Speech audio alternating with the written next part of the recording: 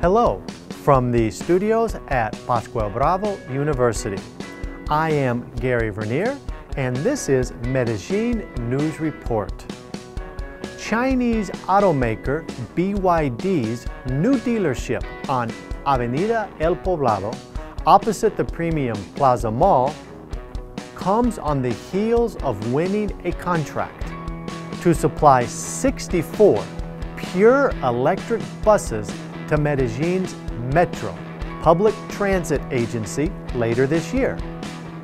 It's a further sign that Medellin aims to slash air pollution by replacing fuel-burning vehicles with electronic vehicles of all types, including cars, motorcycles, buses, taxis, local delivery vehicles, rail transit, cable cars, trams.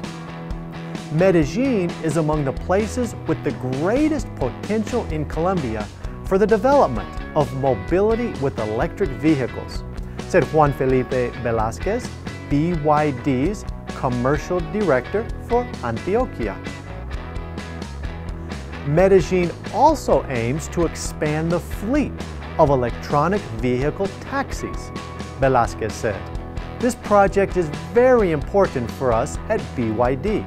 So much so that we are structuring 2 electronic taxi pilot projects with different individual public transport administration companies, which will start in a few months, he noted. In addition, zero-emission electronic vehicles are exempt from pico y placa restrictions. This has been a Medellin News Report. Good day.